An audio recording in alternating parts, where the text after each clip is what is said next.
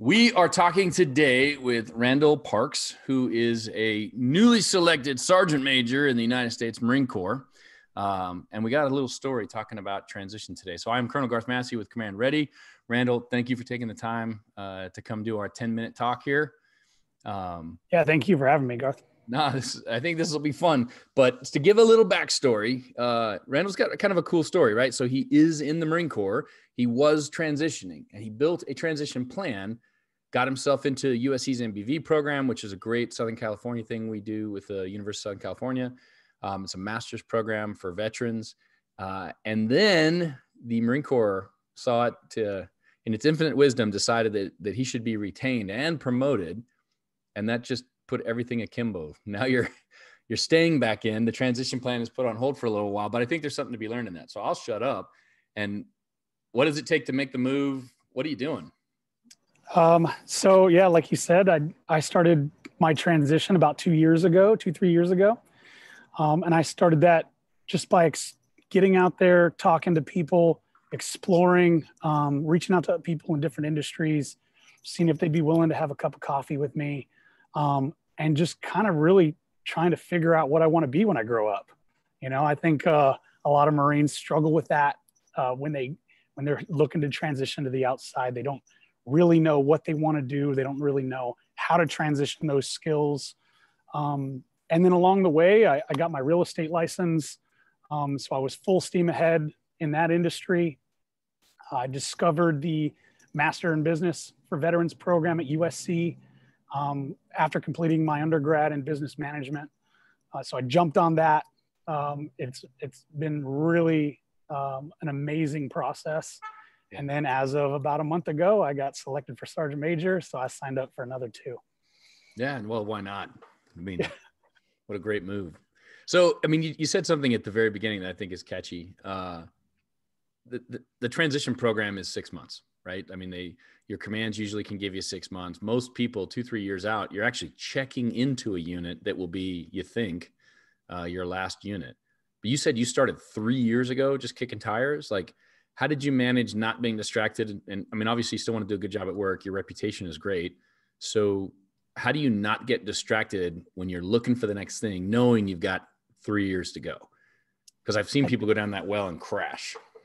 I think you just have to separate the two. So I started going to an organization called the Veterans Beer Club. It's an amazing group here in San Diego, and they've got chapters all throughout the country. And you go there, you throw on a little name tag, and you go around, talk to other people with different colored name tags. And, you know, I was talking to people that did finance. Talking to people that were in real estate, commercial real estate, banking, all kinds of different industries here in the San Diego area, really just trying to figure out, like, what would my niche be? And then when I would leave that, you know, banquet or that event, you know, I would just kind of keep those things in the back of my mind as I was exploring different things, but still executing my job every day in the Marine Corps because I'm still getting paid on the 1st and the 15th.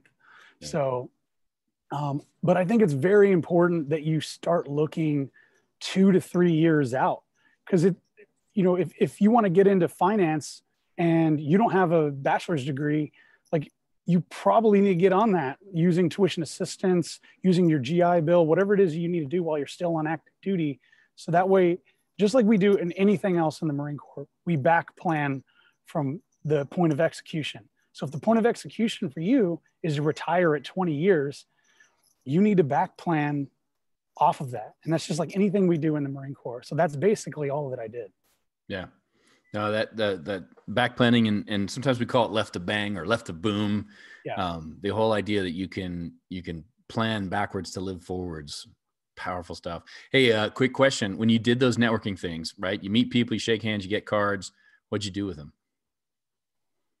Did you stay connected? Did you reach out to them?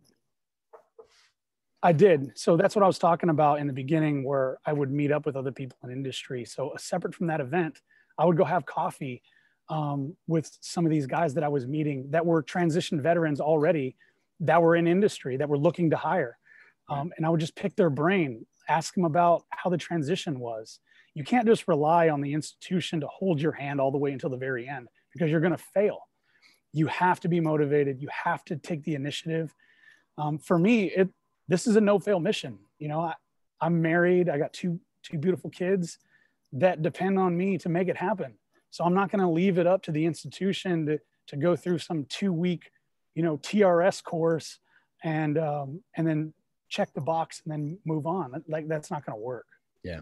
Well, I will point out, like, General Waldhauser, he was the division commanding general at one point and came up and spoke to our veterans group in LA, and got asked the question, like, why aren't we doing a better job? Like, why is, at the time, TAPS, you know, everybody shows up to the base theater with 500 of their closest friends, and you sit there and you listen to some, you know, retired gunny who now works for the government, who gives classes on how to write a resume, right? Like, not to ding those guys, but it, you know, not always super solid. The new program's actually much more involved, but his answer was, that's not our job. Yeah. Like we train to fight and win battles. And right now we're in the midst of change, trying to figure out how to do that successfully for the future. And yet, because you've been fed and clothed and trained and educated by the organization, I think we just have this assumption that the organization is going to own us forever. And it just doesn't. Like, and then we get mad, you know, the big green stuff starts coming out, and we complain about the organization because it didn't do our transition. But you hit the nail on the head. Like, the organization has taught you to take ownership of action. Mm-hmm. And if that means getting out and networking, then you get out and network. Or if it means more education, like on the civilian side, go do it. But I don't know that that's something, you know, that ever struck me when I was on active duty, and now as a reserve officer. Like, you know, I see it every day because I'm living on the civilian side. But how do you get that message out to people? Because, you know, people will share and they'll comment on this, and I hope it resonates with folks. But, you know, how do you get that message further on, that, like, just because the organization takes care of you, it doesn't mean it's 100% for the rest of your life? It's not the military's responsibility to take care of you once you transition out of the military. It's your responsibility. You have to make it happen, and you better get used to it, because when you get out, like, there's nobody going to be holding your hand. Like, you have to execute on your own. Right. So that's the thing that I try and talk to my Marines about, or guys that I've already known that have already transitioned. You know, I joined the Marine Corps in 2001 before September 11th. I checked into my first duty station with 2 sea bags and a garment bag, right? And now I'm going to extract out of here, you know, probably at around 22 years, with a bachelor's in business management and a master's from one of the top 20 business schools in the country, because I planned, because I executed my plan. Yeah. You know, you said something at the beginning, though, confidence, right? I mean, we even put it in the title of this one. So where does that confidence come from to get out of the uniform, to do the things you did, go to those networking events, meet other people, talk about things? I mean, there's a lot of industries out there. You know, how do you build that confidence? How do you take that battlefield confidence and push it into the boardroom and make it something, you know, that gets you to, like, where you are? I mean, I think you're in a very comfortable place. Even if you extend 2 years, that's just a change in plan. I don't feel very comfortable. Well, okay. So you're exuding the confidence then. So where does that come from? So I just try and do what I've done in the military, which is be comfortable with being uncomfortable. I applied and was very nervous about applying to one of the top 20 business schools in the country, you know, and walking in there on the first day, we all introduced ourselves. We all gave us like our 1-minute spiel on who we are and what we do. And there's guys in there like, oh, I just finished my law degree. I'm looking to get into business. You know, I want to go to, you know, business school. Other guys are like, yeah, I'm a mechanical engineer. I work at Northrop Grumman.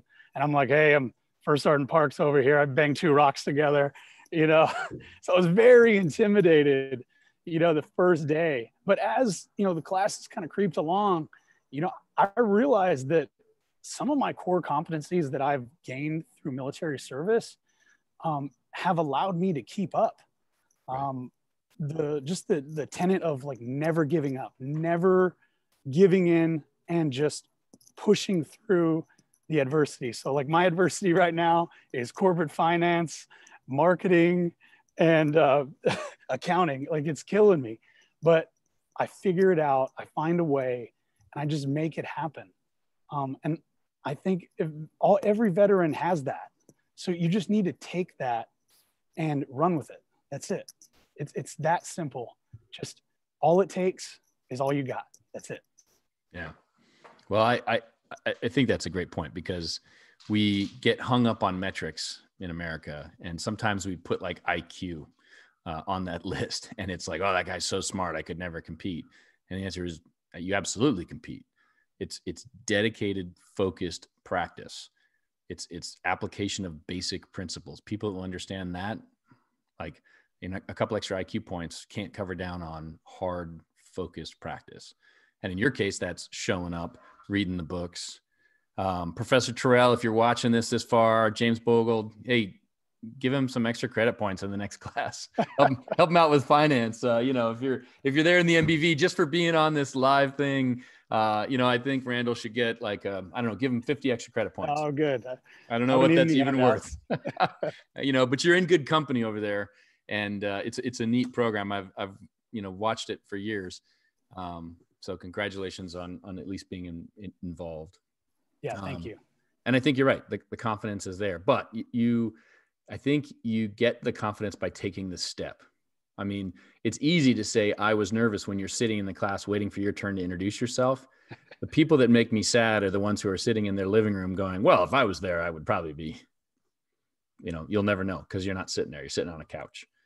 Good on you. It's really about taking that step and, realizing the difficult things that you've done in the Marine Corps, translating them over into the civilian world. Like I was a free fall jump master throughout my career, and just like looking at that, like, what does it take to do that job?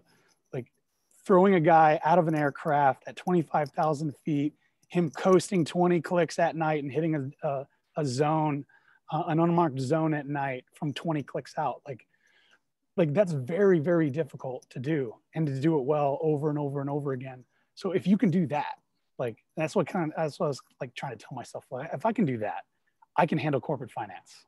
Yeah. I can handle accounting, and that's it. Yeah, you'll get there. And frankly, more power to you. I mean, what you find is that everyone out there, even if you're super good at something, there's something you're not. Yeah. Although I would say throwing someone out of a plane, that's just lats, right? Like that's just a... No, they go out on their own. I just point the direction and find a mission. All right. Well, hey, Randall, thanks for taking time this morning. If you are out there and you are looking at your transition, we always link some resources in below. Please send us a connection request to both of us. We'll both message back. And if you look around on our posts or the people we're connected to, there's a lot of resources. And the trick to build the confidence is just take the first step. Moral courage is that mental decision to get involved, and that's hard. But physical courage is easy. Once you're running towards that little kid in the street with the bus coming, you're running. And if you don't make it, you get squashed like a grape, but you're running. And that's the trick, I think, in a lot of these. It sounds like you got up and you started running like heck, because you've got the undergrad degree, you got the master's degree, then you get the promotion. I mean, the universe is smiling on you right now, and I like it. So congratulations. Yeah, thank you very much, Garth, for having me on. And I know you're going to tag me in this post. So if you're watching this or you see this, and if you have any questions, you want any help, any guidance, whatever I can do for you, I will help you. Just send me a private message, and I'll do what I can. Yeah, I love it. All right, thanks. Good to meet you. Good to meet you.